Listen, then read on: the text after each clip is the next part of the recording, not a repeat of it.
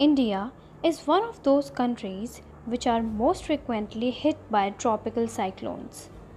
But eastern coast of India is very prone to cyclones. Each year, the states of West Bengal, Odisha, and Andhra Pradesh experience cyclones. So let's discuss why the eastern coast of India is more prone to cyclones. High mean surface temperature of around 28 degrees in Bay of Bengal, which is above the threshold temperature for cyclone formation, whereas Arabian Sea has a lower temperature. Wind pattern on western coast is offshore, which drives winds away from the mainland, while it is onshore on the eastern coast.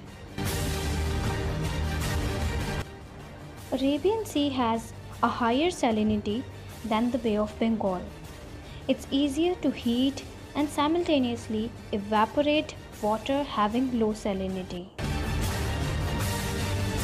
The cyclones originating in the Pacific Ocean do influence the cyclones in the Bay of Bengal.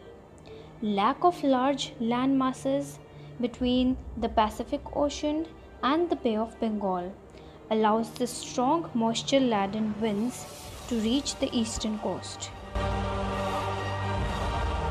Huge rainfall on the Bay of Bengal region in monsoon and constant influx of fresh water prevents mixing of warm and cold waters, which causes depression favorable for the formation of cyclone.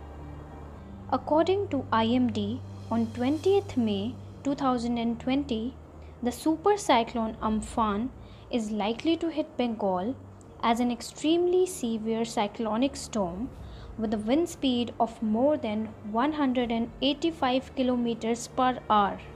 If you liked our video, then don't forget to click on the like button, share it with your friends and subscribe to our channel.